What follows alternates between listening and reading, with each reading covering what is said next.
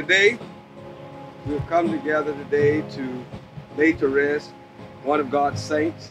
The scripture says in the book of Psalms 116:15, precious in the sight of the Lord is the death of his saints. And we believe that one of our Lord's saints has gone home to be with the Lord. And she's taking a rest now, and today we're just preparing to really commemorate the life that she lived and the legacy that she leaves behind. And so we just acknowledge that God has called one of his children home to be with him. And at this time, we're going to have prayer and reflections from Elder Gertie. Look to the Lord.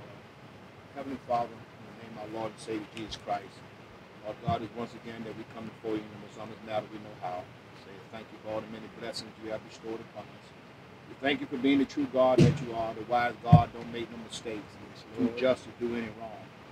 Lord God, that's why we continue to call on your name, but there's no other name given among men whereby we must be saved. We thank you, Lord God, for being our comforter, our healer, our mind regulator, our bridge over troubled water. Lord God, as we stand before you on the day, look on the Lucas family, Lord God, the Fraser family, continue to bless and strengthen them. Build them up, Lord God, if you will, where they tone down, and strengthen them where they're weak. Lord, we're going to continue to call on your name, continue to lift you high. Lord, we just say thank you in the name of our Lord and Savior, Jesus Christ. Amen. Again, we honor the Lord. Thank God, amen. We have to give God thanks always. We know that this is a difficult time, outside of what's going on. We thank God, amen, for living holy. Thank God, amen, for Mother Marie today. Time that me and her talked a lot on the telephone. And it's a blessing, I'll say this, amen, to live holy. Yes. Out of all what's said and done, it's a blessing to live holy. This is what she prepared for. She gave her life to the Lord at a very young age. Amen. Young age, amen. This is what she had prepared for this day right here. That's why it's important for all of us to get our mind right, and get ourselves ready to meet the soon coming King. I do say this right here concerning Mother Marie. Like I said, we talk often, and in our conversation, of course, she loved her kids, and that goes without saying, amen. And she loved Jerry, she liked to call him. And sometimes she would refer to him as Ella Lucas, amen. But one thing about it, amen, she loved the Lord. Amen. She loved the Lord, and I'm going to tell you, it behooves us, amen, to consider our ways, amen, because out of all what's said and done, this is what the end result's going to be. And Mother Marie was an honest person. She was sweet. She was a very sweet person. And of course, I didn't even know Mother Lucas personally like that as some of others. But after Elder Jerry passed, her and I began to talk, brothers and sisters, and I find out her to be a holy woman. Amen. She was holy.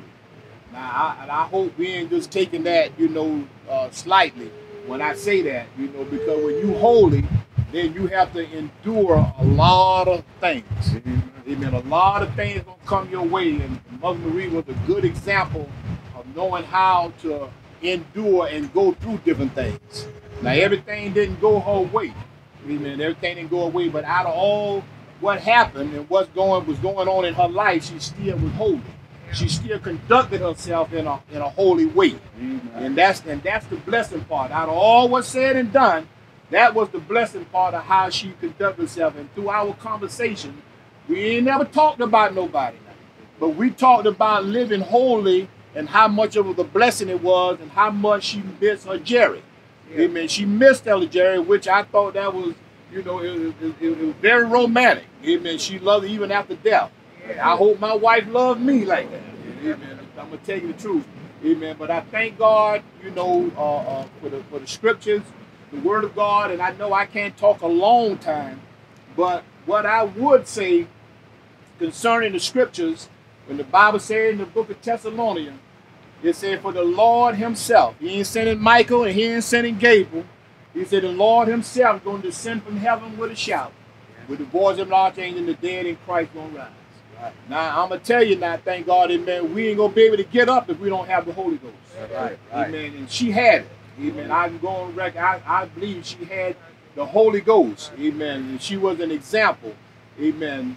Not just to her children, but to all. I heard Mother Boyd, and she used to talk to me about Mother Boyd, how sweet Mother Boyd was, how Mother Boyd treated her when she came from Savannah to Atlanta, you know, and all. And it's good to be an example. That's it. Amen. I hope y'all hear me, because I feel like preaching now. Amen. Because it's good to be an example. Yeah. And a lot of times we can talk a whole lot.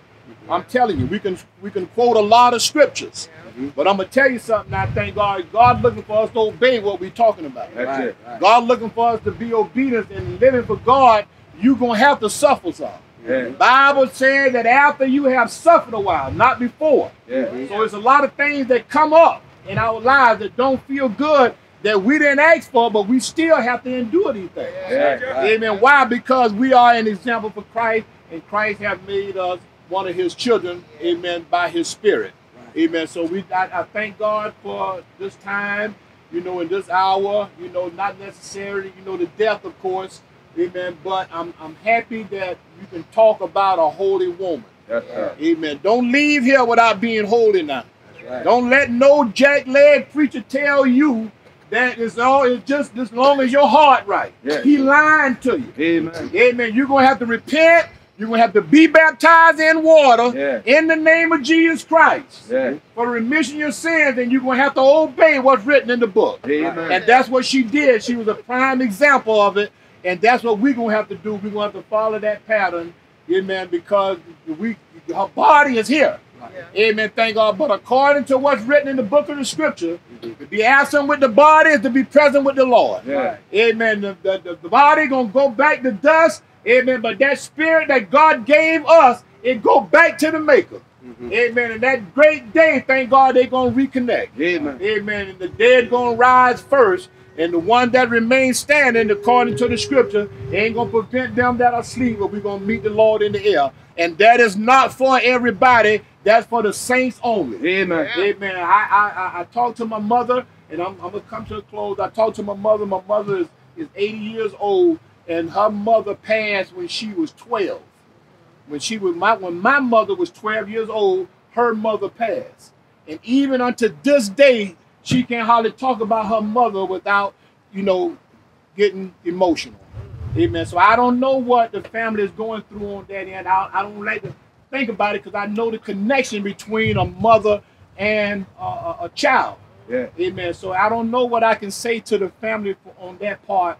But what I can say is that thank God you had a holy mother. Amen. Amen. And one thing about it, amen, this world that we know it is going to come to an end. Amen. But Mother Marie going to get up. Amen. She going to meet the Lord, thank God, amen, in peace. And amen, that's what I want. Amen. I don't know if I'm going to bury my parents or my parents going to bury me. But one thing about it, I want to be able to meet the Lord in peace. And in order for me to meet the Lord in peace, I'm going to say it again, you're going to have to suffer some things. Amen. Everything ain't going to go the way you want it to go. Amen. You're going to have to suffer some things. Amen. But you got to endure it. Amen. And that's what she did. I'm telling you. Amen. I thank God for her, and I appreciate her testimony, and I thank God for her, you know, her and our relationship that we had. We talked a lot. Amen. But she was holy. Y'all hear me? Yes, sir. Amen. You got that on camera? Amen. Mother was holy. Amen. Thank God. And that's what we're going to have to be. Amen. So we encourage the family. Amen. Continue to look to the Lord. Amen. We ain't got nothing else. Amen. Ain't nothing else, and nobody gonna be able to help us but the Lord. Amen. But we love you and we appreciate you. Amen. May God bless you and have us all. Amen. We say God bless you as well. Mother Marie Lucas, I believe she was a holy woman. Elder Gertie stated. When I was a little boy, I participated in my first wedding with Mother Lucas and Elder Lucas. Was the ring bearer for their wedding, and I was about 4 years old. And my mother was a part of that wedding as well. And Mother Lucas is not just Mother Lucas to me, she was like an aunt to me as well. So it's Aunt Marie to me as well as Mother Lucas. And the thing I would say about Mother Lucas is she loved her husband. She loved her family. She loved her children. And the conversations that we never really hardly had a conversation, especially after Elder Lucas passed, that didn't involve him. Right. And the thing that I want to impress upon you is that her life, really after she got married, was mainly about her relationship with her husband and her family. That was her main part of her life. And the scripture says in the book of Romans, the 19th chapter, it says, "Let us be glad and rejoice, for the marriage of the Lamb is come, and his wife has made herself ready. And it was granted unto her that she be arrayed in fine linen, clean and white, which is the righteousness of the saints." And so today I would say she has prepared herself to be ready to meet the Lord. And what we've got to do is make our calling and election sure. And we've got to make some preparation for our own life and make sure we have the righteousness of the saints working in us and make our lives ready to meet the Lord. Put on that robe of righteousness in this present world. And so we thank God for the life of Mother Lucas and the life that we are able to live and carry on the legacy of holiness, because God hadn't called us to nothing but holiness. And the scripture says, "Be holy, for I, the Lord your God, am holy." And so, as Elder Gant was stating about Mother Lucas being holy, now all we can do is live holy for ourselves. Right. She's lived the life that she could live. Now we've got to live the life that we're able to live, and we've got to live soberly, righteously, and godly in this present evil world. That's it. The world is full of evil and violence and things that are contrary to God. But let us be that humble child, as she was humble and submissive and meek and mild. And we've got to carry on that same spirit. And today, there's much more that we could say. Right. But we want to encourage you to let not your heart be troubled. We believe in God. We believe that God got a place prepared for all those who love his appearing. And we believe she loved the Lord. She loved the Lord. She loved God because she loved the people of God. And we just heard the testimonies on yesterday of how she reached out to various ones and how she loved people and how she communed and pulled people into her family. Let us continue in that same love. And we say, may the Lord bless you and may heaven smile upon you. We love you. We are here for you. If you need us, just reach out to us and we're here for you. We love you. And at this time, we have some remarks from Sister Ira and various ones that may have remarks.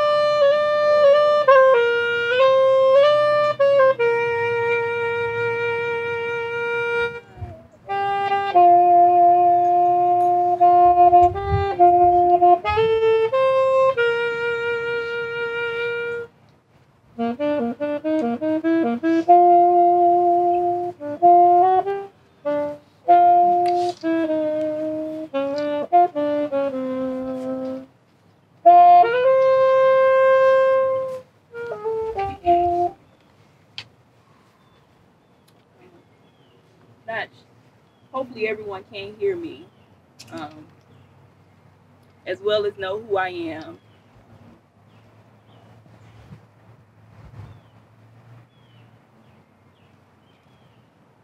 I'm Ira to some and Maria's to others. and I'm my mother and father's baby child.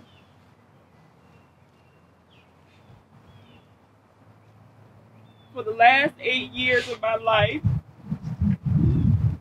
my mother has been like my baby.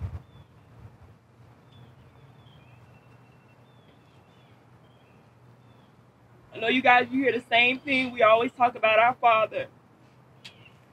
And on that day when my mom called me, things had turned. When he was at the hospital, it was her and I that saw him take his last breath. And I thought that was the worst experience of my life. Seeing my mom, seeing her hurt. If anybody knows love, it's not when you're hurt, it's when you love somebody and they're hurt. And I had to listen as my siblings and they all came in to hear the news. And it was painful. And I just watched my mom. I just never knew you could love, someone that hard to where you could just see where, just a piece of her was actually here. She would come here. She would bring a chair. She never met a stranger. She would tell us about people she's met here. She talked to them. But she loved our father. And she loved us children. And us children, as in, we have 3 older siblings as well. And they were her children. We didn't grow up calling each other stepsisters, stepbrothers. We all were Jerry's children. And my mom loved all of us. And my mom was the kind of mom who, I know some people, people they say their mom is their friend. My mom was my friend, but my mom, she was such a mom.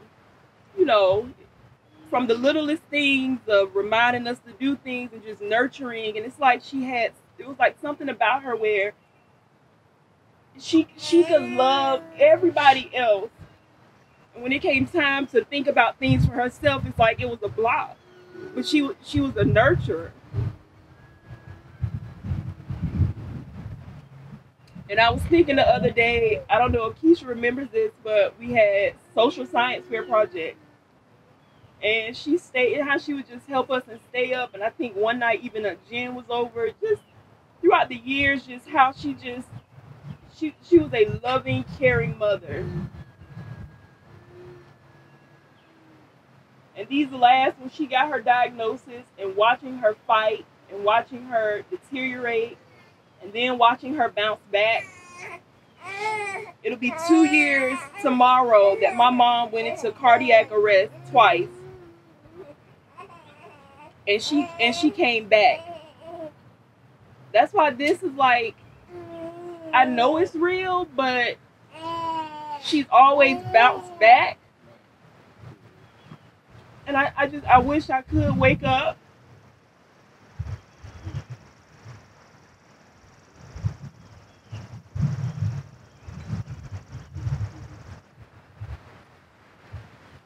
Like I literally could hold my mom. On some days when she was weak, she'd stand up off the bed and she just sometimes just lay her head on me for a little bit if we had to go to the restroom or whatever. I knew she was tired. And this also isn't all about me. My siblings, we've worked together. It's been hard. We've had our times, but if we needed to call on each other for help, who needs to come sit at the hospital, we worked together. And not just us, she had a lot of church friends and that constantly came to visit. There was church inside of the hospital rooms. And my mom, she was loved, but I believe she was loved because that's all she did was love. I never ever thought I would have to watch both my parents take their last breath.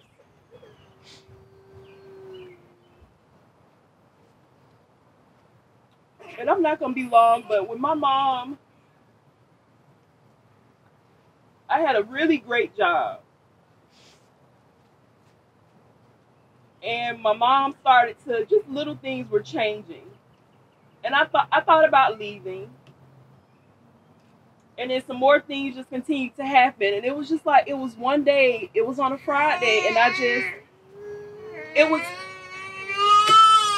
something was just in me, and I said, you know what, that's it. Like, I am just I'm going to leave. I have no job lined up, and I had all these plans. I said, we're going to change this, we're going to start doing this.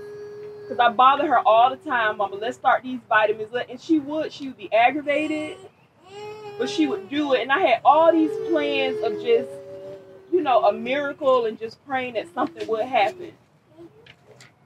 And I left my job on March 2nd. And 4 weeks later, my mom went into a hospital. And the last time I saw her was 2 days before she died.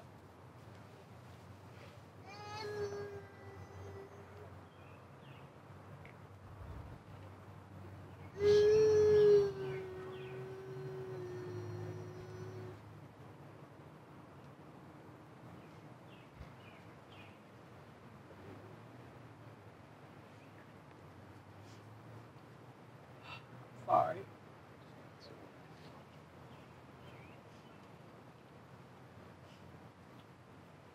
But on our way here,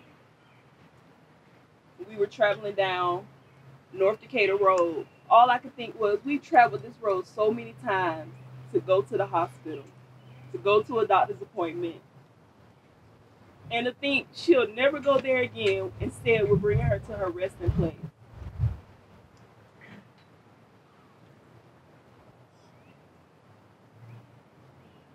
And I don't know how I or we will get through this, but I pray we will, because my mother also had a very forgiving, loving spirit, which I also didn't understand. And maybe that's why I feel this way, because hopefully I can get 100% that way one day. But she was a child of God. Yes. So in all, I just, thank everyone that just over the years loved her, supported her, spiritual guidance, friends, sisters in the church, children, we grew up together, just a support system. And also to my siblings, as well as her siblings, just people we could call on and just would basically not forget about us through these last couple of years. And I love you so much, Mommy. And I'm going to miss you. And I pray you were pleased. Because I do believe God was pleased with you.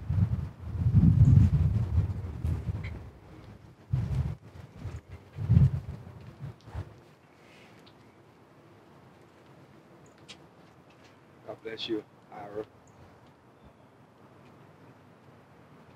For as much as it has pleased God, Almighty God, in His wise providence, to take out of this world unto Himself the soul of our deceased mother, Gertrude Marie Lucas, we therefore commit her body to the ground, earth to earth, ashes to ashes, dust to dust. I heard a voice from heaven saying unto me, Write, blessed are the dead which die in the Lord. From henceforth, said the Spirit, that they may rest from their labors, and their works do follow them. Grace be unto you and peace from God our Father, and from the Lord Jesus Christ. Amen.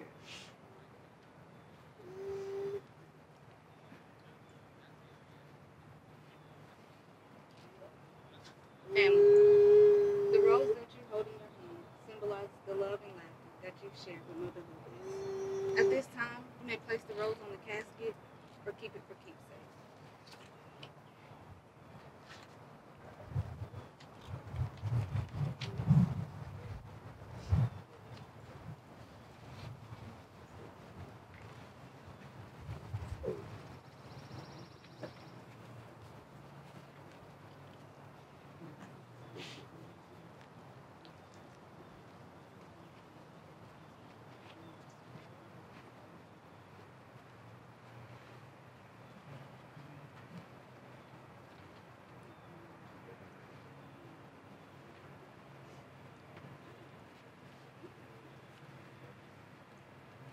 This time, if I can have all designated honorees that will deposit flowers, whenever you are, first music.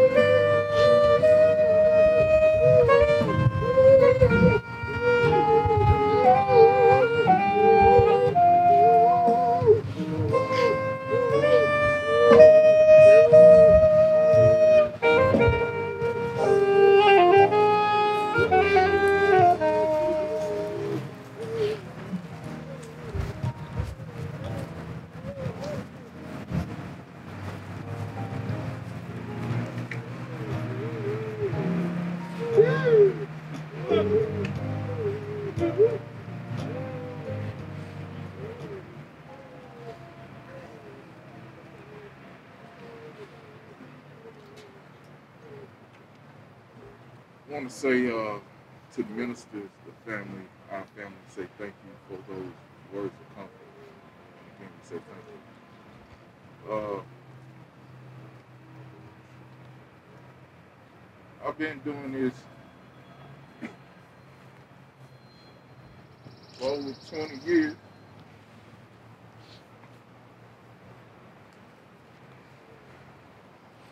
I had to deal with this about 8 years ago.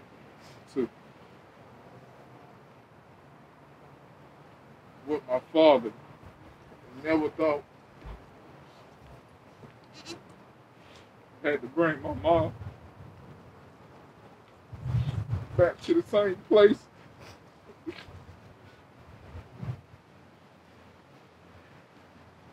Being in the funeral industry, you know, when we taking care of other people's loved ones, but when it hits home, it's a very difficult thing. I'm going to miss my mother. I thank God for her. And Ira has said a lot of words to speak for all of us. I can say this has been a chapter completed, a page turned a life well lived, a rest well earned. I want to give a special thanks to Seller Smith's Funeral Home for allowing me to come back to them. They took very good care of our family, and I say thank y'all. And to the many friends that's gathered today, I say thank y'all for coming out as well.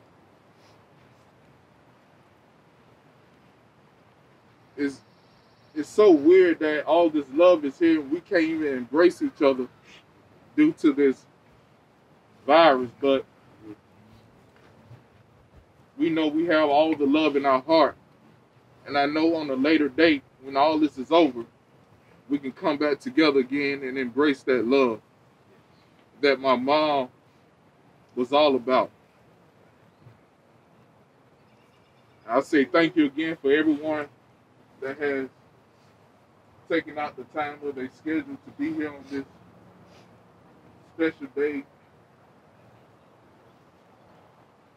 But before we leave these grounds, we'll have, if Sister Lemon come forward. And anyone that's in their cars, if you can just stand outside your cars, we will have a selection, a song, and we can all join in together as one. Because my mom was all about praising God.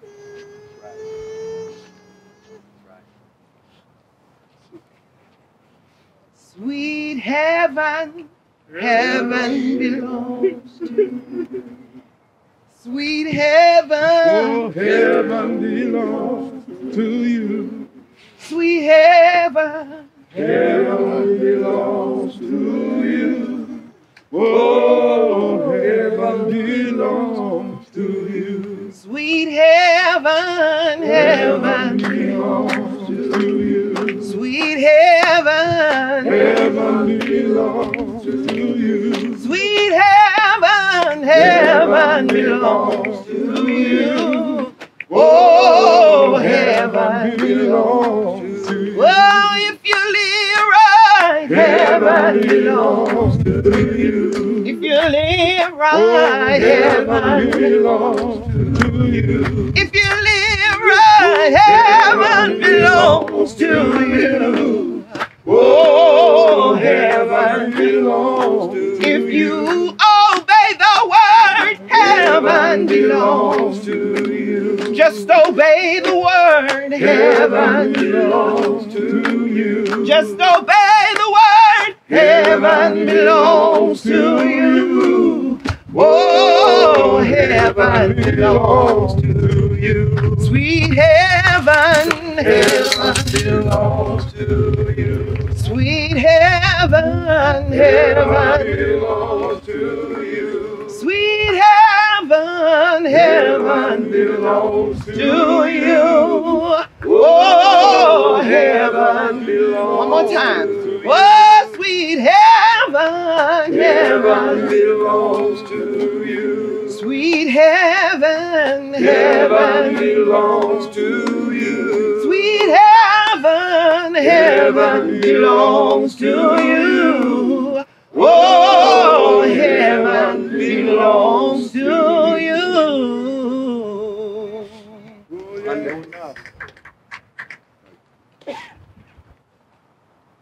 Again, thank you for everyone that came out today to celebrate the life of our dear mother. May God continue to bless each and every one of you, is my prayer. Thank you.